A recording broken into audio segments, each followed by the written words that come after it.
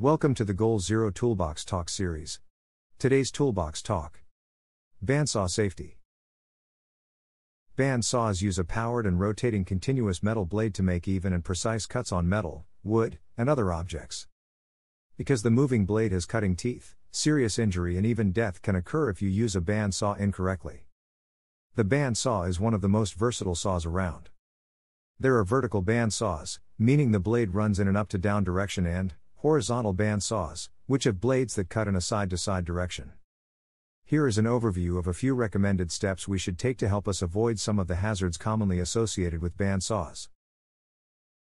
Make certain the bandsaw blade you are using is suitable for the type of material to be cut, and the type of cut you will be making.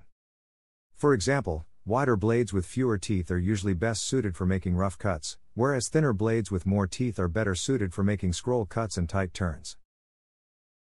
Make sure the saw blade has been set to the proper tension before use, and periodically recheck and readjust the tension when needed.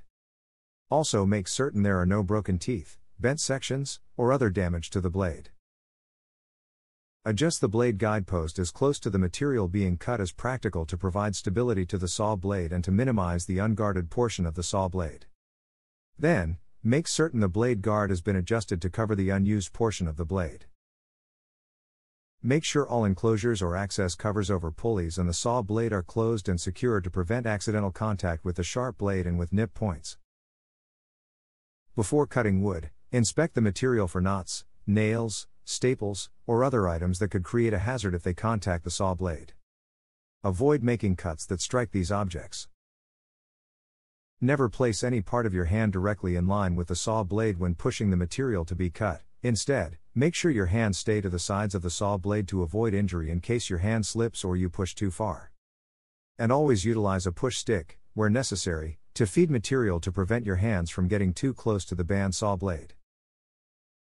Never reach with your hand to pick up material that has been cut until the machine has been turned off and the saw blade has come to a complete stop. Always utilize proper PPE and be sure to avoid wearing loose-fitting clothing and gloves. Perform routine maintenance and inspections according to the manufacturer's recommendations and before each use. Before you do any maintenance work, turn the bandsaw off and wait for it to come to a complete stop. Use lockout/tagout to prevent accidental startups during your work. If the bandsaw needs repair, unplug it and take it out of service until it is safe to use.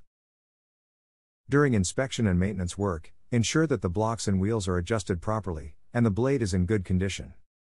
Set blade tension within manufacturer standards.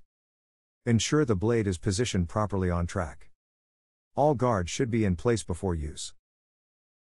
When you use a bandsaw, adjust the blade guards to within 1/8 to 1/4 inch from the top of the material. A wider gap will place tension on the blade and increase the risk of breaking.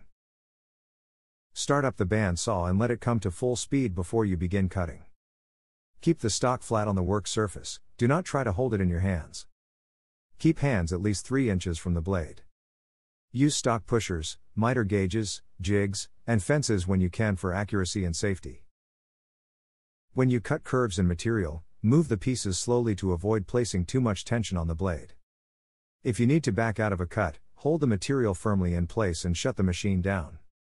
Wait for the blade to stop completely to remove the piece. When you cut tight curves or angles, consider relief cuts on short sections of material at a time instead of one long cut that may stress the blade.